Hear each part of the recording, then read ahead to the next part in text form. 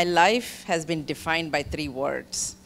For most of the people, they have a plan. You know, you kind of say, I want to be this, by this age, I need to be this, etc. I never had a plan. My life is defined by 3 words: access, authenticity, and ask. So what I'll do is today I'll go through with you what do I do when, you know, things go crazy, and they go crazy every day, every year, all my life. So I worked, my career started with Intel. And I went to Intel again, I told you, no plan. I was just somewhere, I needed a job, and someone said, go talk to them. I went and talked to them. I just needed money, I needed a green card. I thought I will work and save enough money and go to LA and be an actress. That was my dream. And so I went there, completely fell in love with technology, and it was in 1988, when Intel was not even, you know, it was a $2 billion company. And it was so heady, it was so much fun, because there weren't any boundaries to what we could do. And this is where, and I was very clear, I told them I'm the only non-engineer in the entire group. And I was in finance, moved to marketing, etc. But the biggest lesson I learned there was you have to ask for what you want. And I just went to somebody, I would create my job. I did 8 different jobs at Intel. Not one of them was a published job. I would just create myself a job. I would see a new technology that's coming up, and I would say, I want to be there. And I would go sell it to the person running it as to why they need to hire me. And I've had the most amazing, amazing jobs. And everything we worked on in 91, 92, 95, 96 are a reality today. And so the biggest lesson I learned from it is that when we were working on it, it was so chaotic. Nobody understood what we were talking about. In 91, when we said laptops will come, mobile technology, and all these things. In 92, when we talked about digital content. In 94, when we talked about e-commerce. Let alone outside, inside the company, it was chaotic. They're like, we don't know what this means, you know, we don't, how much money do we allocate to this? Will it ever become a reality, you know? So you had to always paint the 30,000 foot level picture and say that in 94 we were saying e-commerce will become a reality. So Andy Grove would say, it's like a wild, wild west. What does this mean? And we would get thrown out of the boardroom all the time as to we don't want to allocate any money to this. But we had to paint a picture. We created 4 different demos at that time to show what the future of shopping would be without having anything in place. We said, this is how you'd go into a shop, this is how you would shop, this is how it would show all the information. You put in a menu, the ingredients come, and this is how you would shop. We had to think of what people would do with technology and create the scenario and bring it back. So the first lesson I learned in my time with Intel is that when you're talking about something very, very futuristic, the only way they understand is you have to tell a story. You have to tell a story of what the future is going to look like, where this technology is being used. Nobody cares about how many bits or bytes or you know, how long will it take to crack this code or whatever. We had to show the story. So the first thing I learned is how to keep telling these interesting stories. This is how you'll buy tickets. And imagine if you're sitting somewhere, you look at the ticket number and you say, from this, there is actually a pole, so I cannot see the ground very well, so I'll buy my ticket here, so I can see how the ground looks like. Say, aha, now I get it, why you need online ticketing, you know. So that's the first thing about chaos, is that first of all, I learned that I have to accept that when you do something new, it will be chaotic. And this is the one mantra Andy taught us, is that he said, change is the only constant in life. You want to stay ahead, you have to keep changing. Changing yourself, changing your business.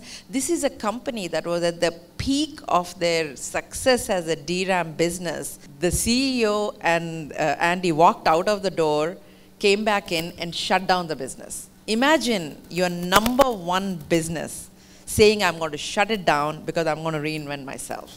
So that's the first thing, is accepting chaos and then always looking up at the top and saying, where are we going? So that's the first thing I learned.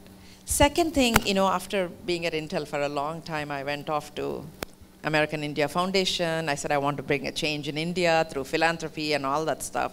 And I realized that Indians are not philanthropic by nature in the way the West defines philanthropy. The way the West defines philanthropy is about giving to a common cause and then that being run professionally. We do philanthropy in our backyard. We take care of our maid's child's education, we take care of our village education, you take care of whatever. But it is important for us to do both. It's important for us to take care of our own neighborhood, but it's also important for us to be collective so that we can achieve huge results. So we spent 5 years on how do you make someone feel good about giving. So it's a whole science of understanding what it makes you feel like when you give. And how do you create a great experience? How do we show you what have you done in the world out there and make you feel good to give? How do you combine glamour and philanthropy and fun to raise money? We raised almost $30 million in 5 years by our learning of how to do this. And it's really great to do, the effect it has out there. So that's a second thing of how understanding how to make people feel good about making them do what you want them to do. It's not for you, it's not for them, it's for a larger thing. But how do you make people feel great about giving? Create a great experience for them. Now, the final thing is truly about when you start your own journey. At Intel, I had the Intel stamp. Of course, in those days, Intel was like Google, Facebook, and everything combined, and anybody answered your call. So you have the Intel stamp. Then when you go to American India Foundation, you have the foundation stamp, some of the richest people are there, and so you're kind of being in their shadow. Now, when you start something on your own, you're completely hanging out there on your own. It's a true test of who are really my circle, and it's the toughest journey. And I say this to all the entrepreneurs, that entrepreneurship is not about glamour at all. When somebody gets funded, that's when you hear about them, but really the work happens 10 years before that or 8 years before that, all the hard work that happens to get there. So I want to share a little bit of what I learned here is that, first of all, you need to look at success only in 10-year intervals. We always look at quarters and years, etc. But if you really want to look at your own success or the stamp you're making, you got to look in 10-year intervals. So for me, when I looked at, and I became an entrepreneur in my 40s. So it's like by then, for most of the entrepreneurs today, you should be at home. They call you auntie. It's putting you in your place, saying, you sit at home and do good stuff, but don't come out and be the cool chick, So that's the toughest thing, is to break all the, norms of what are you supposed to be, right? And so when I started Inc., even today, it's like 7 years, everybody says, oh, she brought Ted to India. But all the work we do for 7 years and everything else, no one remembers. And you have to accept that. You have to say that, hey, how do I learn from somebody instead of being upset about it? So I just want to share a couple of things that I have, in the last journey I have learned, is that, first of all, life has so far been about external journey. It's still to me about I want to travel all over the world, find the most amazing people, connect them to each other. I'm like a eternal matchmaker. I get very excited when I introduce two people to each other and something comes out of what they're doing, and I totally take credit for it, even though they don't know, nobody else knows. But there are two things that happened that really opened my eyes to the power of storytelling and the power of the audience. The first one is when we decided to do TED in India. I just did it only because I wanted 30, 40 Indian stories on TED, and that was it. So one of the people we had there is a woman called Sunita Krishnan. How many of you know her? Sunita, it's Hyderabad, so a lot of you know her. She rescues women out of prostitution and brings them home, and we curated her talk, and I said, give the toughest talk you can, because this is a big problem. I mean, let's not make it nice, let's not make it, and she gave one of the most gut-wrenching talks about the statistics and what happens, including photographs of women, girls being raped at the age of 5, women being tied to a bed for 10 years, being raped by 30 to 40 men every day, and the people she rescues, the rescue missions she goes on. At the end of it, it was just one of the toughest talks. And I asked her, what is the one thing you wish you could have? And she said, I wish I had a permanent home. Because we rescue all these women, we bring them, and nobody wants us in their neighborhood. Everybody wants us out. So I wish I had a permanent home. And her storytelling was so powerful. People just got up and said, I will give money to get the permanent home. Now, the biggest lesson I learned is that we feel good, we promise things, we go home, and life happens. We forget about all the thing that has happened, the promises we made. So we actually took the names of all the people who promised to give. And it took us 1 year to follow up with them, collect the money, and then talk to companies. And we collected enough money for her. So 18 months from the time she gave a talk on the stage, she has a 10-acre campus outside Hyderabad where all the women live together. And they grow their own vegetables, they have an amphitheater. And that's what opened my eyes to a powerful story combined with action. We can truly change the world one story at a time. So that's what our journey has been for the last 7 years as to, first of all, how to teach people how to tell their story well. There are so many people who do great work, but don't know how to tell their story. How do you teach them how to tell their story? And secondly, how do you make them famous? You ask any of our children, their role models are somebody who lives somewhere else. If one more kid says Elon Musk, I want to shoot myself, I mean, he's great, but come on, we have a lot of people here as well. So how can we create heroes out of the people we have here?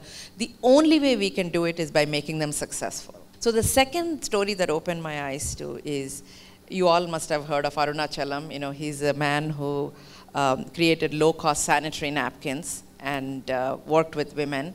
He's been doing his work when we discovered him. It's not like we gave him the idea or anything of that sort. But in 2010, when we found him, and I told him, you must give your talk in English, and you must give your talk in less than 10 minutes. So people remember you. And he was like, no, I don't know English, all that stuff. But we convinced him and we taught him how to give his talk in 9 minutes. Okay, his whole life's journey in 9 minutes. That talk went viral and he became the Time Man of the Year and blah, blah, all kinds of things.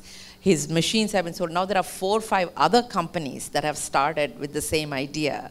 And there was recently a movie made about him by Akshay Kumar, Padman. And we have seen him actually have a meteoric rise just by teaching him how to tell his story in 10 minutes or less. So the point is, it's not that we made him. He's already there. He's already fantastic. And all we need to do is choose a person and have a certain ego and say, will this person's life change because they met me?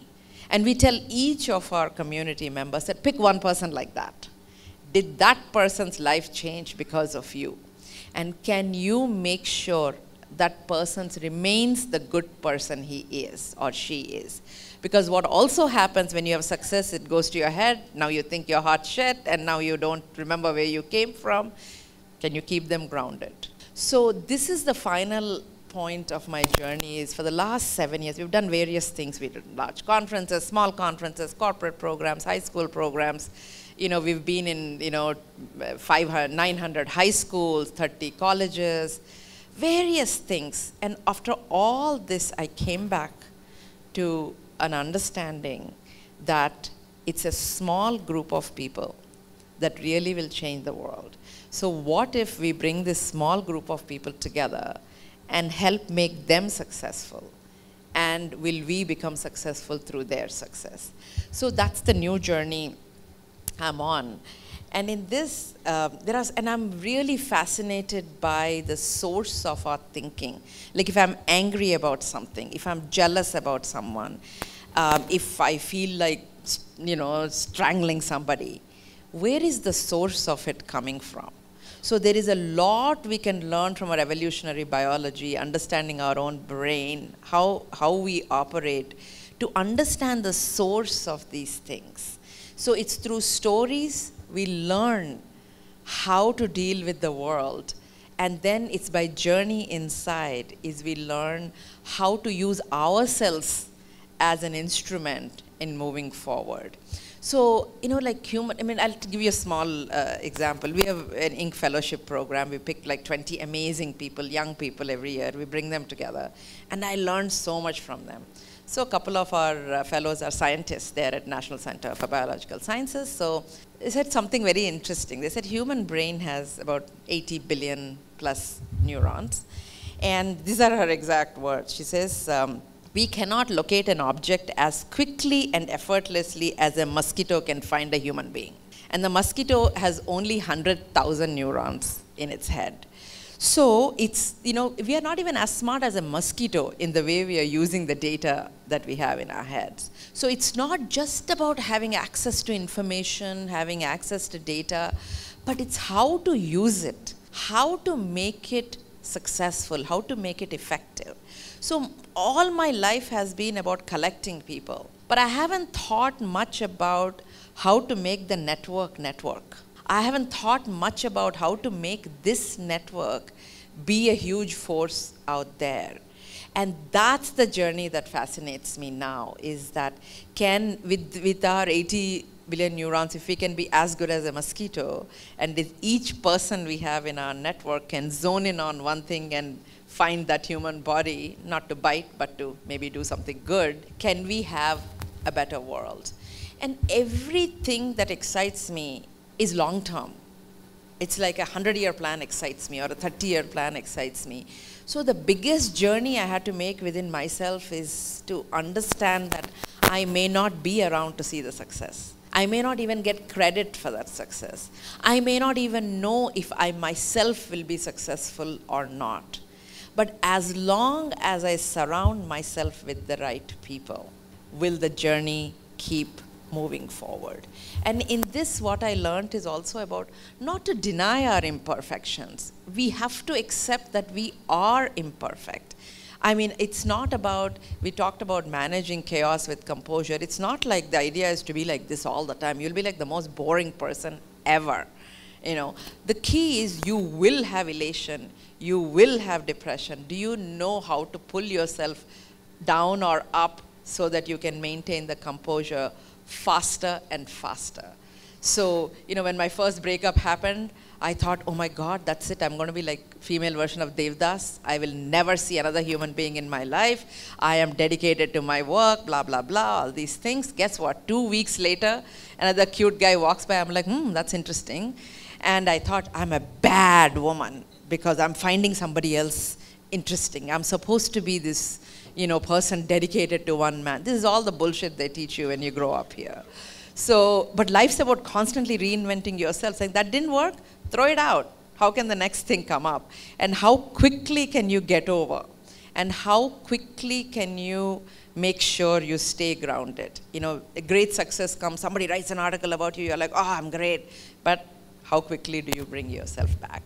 So that's the main lesson I learned about success, is that, or to maintain composure, is to accept that you will never ever be flat all the time. You'll be up and down, up and down, up and down, and enjoy that and let the world see it. I don't want my son to think that mom and dad never fight, nor do I want my employees to think I'm perfect all the time. I want them to see my, down. So I just want to leave you with a few words. One is, I really believe my next journey, my next decade is going to be dedicated to creating, with a small group of people, experience economy. I really believe we need to put a lot more value on experience than on products. That's what my journey is going to be, on experience economy. And also we have to learn a new way of being elders, which is a two-way mentorship, not a one-way mentorship. So I just want to leave you with a story. I'm at 0. So it's quickly a story of a man who carrying water in this thing with a stick with 2 pots on either side, taking from one place to the other. One pot makes it all the way to the end. The other pot keeps dropping all along. So the pots are talking to each other. This is a story, so you have to believe the pots are talking to each other. So one pot says to the other, you're so lucky, your water reaches the other end and feeds everybody. My water gets wasted all along, and this guy is not doing anything about it.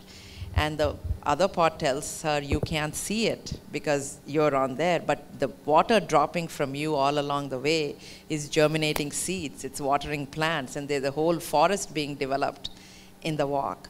The point is, some of us are these people who know exactly where we want to be. We are the CEOs, we are the whatever, make it all the way to the end. But others of us are the people who are making a change as we go along. And in this world, there's room for everyone. The key is to find out what your journey is all about. And the only way to manage chaos is to pull yourselves up from the grain of sand and see the beautiful patterns of sand dunes. Thank you.